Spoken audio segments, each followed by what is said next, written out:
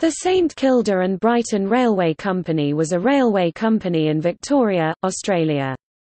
The company opened a line from St Kilda in Melbourne, Australia to Bay Street, now North Brighton, in 1859 and Beach, now Brighton Beach, in 1861.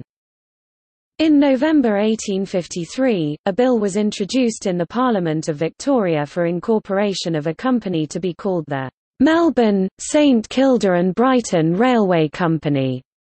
Then in December 1855 another bill was planned to be presented to Parliament to incorporate the St Kilda and Brighton Railway Company. Charles Ebden was chairman of directors of the company. The St Kilda and Brighton Railway Company and the Melbourne and Suburban Railway Company were taken over by the Melbourne and Hobsons Bay Railway Company in 1865.